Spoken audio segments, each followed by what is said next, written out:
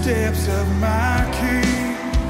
Hey, hello everyone. We've got a special program for you today on regaining lost ground. This is Pastor Shane Idleman with Westside Christian Fellowship here in Southern California. I know a lot of you follow the ministry. I think we're on 80 different stations now throughout the United States. And I had an interesting thing happen this week I want to share with you. I wrote an article, and I wish I could add a little bit more to the title, but I had to keep it somewhat short. And I want to encourage you. You can find it at shaneidleman.com. And it's such an important topic, very relevant for our nation, that I wanted to go national and give you an idea of what's going on in our nation, and also how I believe we can fix it and make a difference. Once a friend of mine, Pastor Ronnie Floyd, many of you probably know him or recognize that name. He's a friend of mine. He spoke at our church recently. He encouraged me to actually put this on the radio, and I chewed on that for about 3 or 4 days, and he just keeps coming back to me that it's so important right now for our nation to really be united. And so the title of the article I released on shaneidleman.com, again, you can find it there. You can share it with others. I also did a podcast where I'm reading it on my YouTube channel, Rumble channel at Shane Idleman. You can find it all there if you want to share this with friends and family. And the title is An Open Letter to Trump. You can help heal our nation. An open letter to Trump. You can help heal our nation. Now, before you tune me out, I want to encourage you to tune this in because it's very important. I could have easily said an open letter to Americans and to Trump. You can help heal our nation. And I want to make sure you listen to this entire segment before jumping to conclusions, before turning the radio off. Conclusions either way on either side of the aisle, because whether it's key evangelical leaders turning on Trump, or the media's outright hatred for him, or the other side, the other extreme, thinking that Trump is their savior, the divide is deep and the damage is damning, and it's not getting much better. You know, with DeSantis possibly going to run, or Pence, or, I could list 6 or 7 others. I think it's important to talk about this. And for all of you who think that politics isn't important, why don't you talk to believers in North Korea? Actually, you probably won't get to. How about Iran, Iraq, Syria, China? Where Canada's going, the UK? Yeah, it matters. And the word politics just means governing or leading a group of people. And if you don't think God's word has anything to say about that, I would probably challenge you to read God's word. You probably haven't. And that's why our nation is getting woke. That's why doxing is becoming popular, pulling stuff out from what you did 25 years ago as a 12-year-old and using that to, knock you down. We're seeing that happen in a lot of the political races. Gaslighting, where they're throwing fuel on things. We just saw that here, I believe it was Colorado, where they had that shooting at the gay nightclub, and we denounce violence. I denounce violence in any way, shape, or form. We love our LGBTQ community as people, but as you know, I speak against the agenda.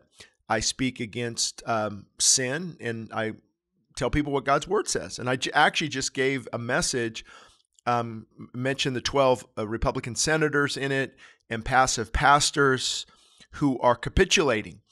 And the title of that message, The Respect for Marriage, God's Way. I just released it. I don't know if it's going to stay on YouTube, so you can find it on Rumble. Respect for Marriage, God's Way. And I spoke the truth in love and told people the truth about, here, isn't that true love? Doesn't true love tell you the truth? My goodness. I mean, this doxing and this wokeness and shadow banning and all these terms, what they're basically doing is trying to prevent you from sharing the truth. Always remember this. Truth will invite scrutiny. Truth will invite scrutiny. So whether it's about, the current vaccine conversation, why not see both sides? Let's see what the truth is. Let's science, actually real science, question science. But nope, they want to silence the truth. They want to silence opposing voices. Same thing with these agendas. And I mean, are we really having a discussion where people are okay with transgender story hour at our schools. Right here in my area, I'm sure you saw it in the news. It's a satanic club. I think it's elementary school they're promoting a satanic club. And I reached out to the superintendent and she said, we really can't discriminate, Shane. Well, yeah, actually you can. When you're in positions of leadership, you're supposed to filter what is good for kids and what is not good for kids. I'm sure you wouldn't have an LGBTQ group start. Oh, no, of course not. I'm sure you wouldn't have a Nazi, Third Reich group start. Oh, no, of course not. Why? Because you're protecting kids from that stuff. So same thing with the satanic group. Anything else that's going to be detrimental to children, you can take a stand. The problem is we've become woke. We don't want to offend people. And have you ever stopped to consider that you're offending God? So that's where this article kind of went. Again, I'm hoping maybe I'll post this radio message here that you're hearing. Maybe I'll post it on YouTube and Rumble as well. It might be good because there's a lot more that I'm talking to you about that I'm talking about in the article. The article, to read it, would only take probably 10 minutes, where this is probably going to be full 25 minutes or so. So that's what I meant by damage. The divide is deep, and the damage is damning, and that's what's happening in our nation. Just a total collapse. Kingdoms are colliding. So back to the article. One side asks the question, how in the world can you vote for Trump based on his character? Now, not a bad question. That question probably could deserve some fleshing out. Anytime I want to flesh it out, people don't want to hear it. So, but it's a question that cannot obviously go unanswered. But the other side responds that the spiritual direction of the country is the most important matter facing us. So that's where you have it right now. You have one side, hey, this man, look at his divisiveness or his chastising, his tweets, his innuendos, his putting people down. We cannot have that. And then the other side says, yeah, that would be nice to have great character, but where is the nation going spiritually? What are we leaving for our kids and our grandchildren? That's the more important matter facing us, is what many would say. And what they mean by that, I believe, is look at who Trump appointed with Mike Pompeo, Ben Carson, looked often to Family Research Council, and Tony Perkins. The head of education was a solid Christian woman. And now we've got, transgender over our health department. Guys, I mean, this is a no-brainer. And who was surrounding, former President Trump?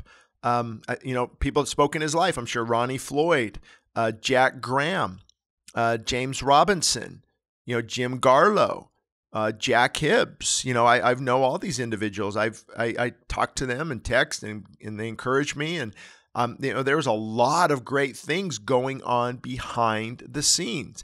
Bible studies, what was being appointed, the Johnson Amendment. You've got Russia and China would not pull a lot of what they're pulling with a certain leader in that position.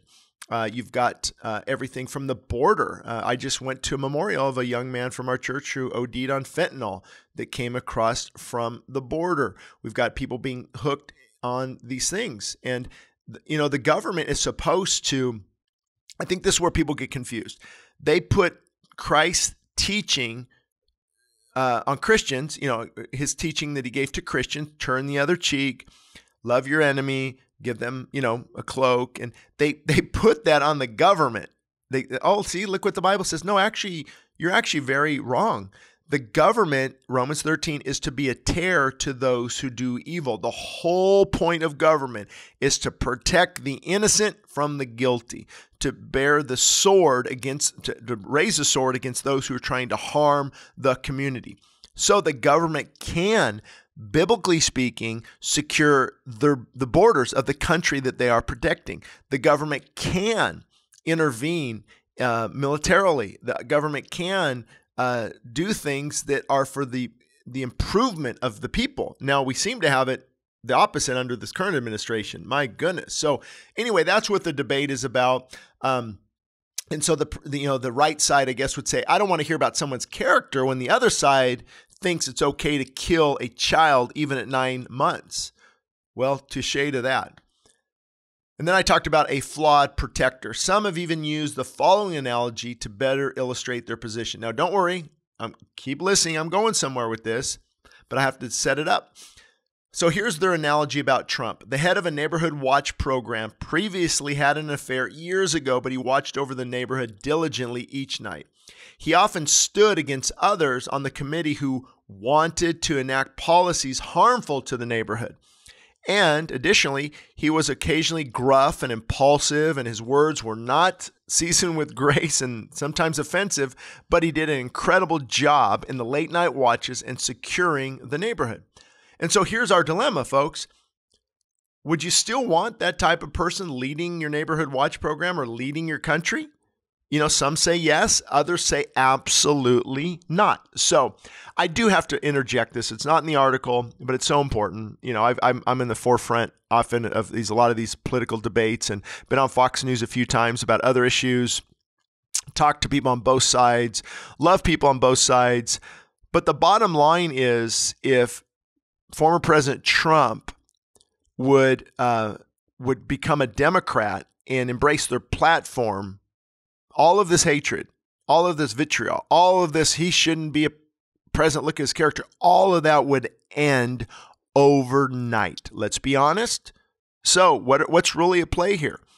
The policies, folks, policies. You don't think leadership matters? Well, why don't you do an inventory of 5 of the 9 Supreme Court justices? And this is also a good reminder to the Supreme Court. You are not the law of the land. God's word, God is the law of the land. You are simply an interpreter of the Constitution. You're not a law-making body. And so you cannot say, hey, you know what? Marriage can now be between a couple of men and their girlfriend. It can be between 2 women. It can be between, your dog, your cat, and maybe you and another. And that's going against God's word. His word is crystal clear that marriage is between a man and a woman. I think senators need to say, hey, you know what? And by the way, while I'm on that tangent, let me see how much time I got here. I got to keep an eye on this. It looks like with the Defense of Marriage, they call it the Respect for Marriage Act. And the Republican senators, others, in that wording, they put same-sex marriages, but they also put interracial marriage. Just look how sneaky and deceptive that is. There's no laws against interracial marriage. I mean, we encourage that. That has nothing to do. Skin color has nothing to do with sexual preference and deviance and breaking down the structure of marriage. Come on, folks. And so, because they don't want to be viewed as against racial marriages, I better just, allow it. The Supreme Court allowed it, and they go along with it instead of being that voice of truth. Say, listen, I'm not against interracial marriages. I'm not a racist. Let's take a lie detector test. I'll pay for it. It's $300. That has nothing to do with it. But I will stand up for the sanctity of marriage between a man and a woman. I will stand up for what God's word says. I will stand up for what has been throughout church history for 2,000 years, throughout all of human history, the definition of marriage. I will stand up for that. And you might not be on the right side of history, but you'll be on the right side of God. And that is really what matters, borrowing a quote there, I think, from my friend Jim Garlow. And so let me get to the point here. I better keep reading because I don't know how much, if we can get through this. So the bottom line is this. The key to unity and healing our nation, you guys ready for this? It's found in a beautiful word. I'm going to go quickly here. And it's a powerful word. Be warned, though, this word is not popular, but it is powerful. It's frowned upon in corporate America, but is highly, highly esteemed in the courts of God. This word can restore marriages, rebuild broken homes, and lead people to redemption. It's the cure for the convicted and the way for the lost, and that word is humility. Humility, humility. Healing and hope will only come through humility. Humility puts God on our side. God resists the proud, but he gives grace to the humble. James 4:6. And so could it be that God is resisting America because of pride? Hello, absolutely. That's exactly what's happening. And so, I'm hopeful, but I'm not naive. How about you? I'm hoping you're hopeful, but you're not naive. Now, granted, I'm not naive enough to believe that, Donald Trump could win over Hollywood. He could win over the mass media, he could win over all of his distractors. I don't think that's possible. Because there is a clear spiritual battle taking place in our nation as kingdoms are colliding. But it is possible to bring healing to millions of Americans and their families. Leadership, here's the key, leadership can lead us in the right direction if humility, that's the key, if humility is leading the leader. So let me just throw this out there. Stop and simply look at the fruit that is being produced by pride. Okay, let's do that for a minute. Stop and look at the fruit that is being produced from pride in our nation. Why? Because fruit reveals what seeds were planted. Look at Matthew 7:16. By their fruits you will know them. And so the stench of our fruit has reached the nostrils of God. And that's what we're basically reaping the whirlwind right now. We understand that God is not pleased with the direction of our country. We understand that we have drifted, and we need leadership to step up and humble themselves before God. So what I'm talking about here, and just in case you're curious, don't worry, I'm getting somewhere. Keep listening. Meek, not weak leadership. We need meek leadership, not weak leadership. Let me explain. We need leaders who lead by example, the biblical example. Humility is life-altering. It changes a nation from the inside out. Now, think about this. Imagine if millions of Americans confessed that they have been demeaning and bombastic and they want to fix that. Think about that. I mean, I don't want to call some names out here, but there's some major ministries I follow on Facebook or Instagram or Twitter. I mean, they are demeaning and arrogant and bombastic. And, let me slam the left. And then the left slams the right. And, I got him better. He got me better. And, it's sad to watch. So millions of Americans, many of you listening, you need to confess that you've been demeaning and bombastic and angry and went on angry tirades. You know why? Because I've had to confess that. It's a hard balance for me to find that, to be that angry prophetic voice and that loving pastor. It's I'll die trying, but here's the thing. We can be angry, righteous indignation with going on with our kids. We can be bold. We can be somewhat in your face, but we have to clothe it with humility. We have to season our words with grace. And that's really where we tilt the scale, is in the direction of humility. And so humility is not weakness. Did you know that? Humility is not weakness. It's meekness. It's strength under control. That's the difference. So people think, humbles, might not work in corporate America. And I would even suggest it would work in corporate America, because in corporate America, pride is considered an asset and humility is considered a weakness. But in God's kingdom, humility is the asset and pride is the liability. And here's the key. When you're humble, even in corporate America, even in business, even in finances, even in politics, you've got God on your side. God resists the proud, but gives grace to the humble. He will honor your humility. Now, again, that doesn't mean weakness. A lot of people think humility is to just, be the pavement and let the steamroller run over me. No, humility is saying, you know what? Here comes a steamroller. I'm going to hop out of the way.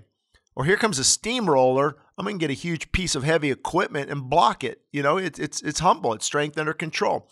For example, the Hennessy Venom F5 sports car. It's an awesome vehicle. It's meek when it's idling in the driveway. Very meek. Man, look at the purr of that engine. But when the driver hits the gas out on the open road, it hits 1,800 horsepower. Think about that. It's just idling, but that power is under the hood. That is strength under control. It's awesome and it's awe-inspiring. So now imagine this, okay? Check this out. When the leader of the most powerful country in the world humbles himself, that too is awesome and awe-inspiring, because it tilts the favor of God back in their direction, back in the right direction. Now, it will be hard because you've got to, humble yourself. Hey, I could have did things better. I should have been that way to Pelosi or Pence or William Barr. I got to own that. I can do better. Boy, oh boy, you watch the fire and favor of God fall upon your life and the life of others.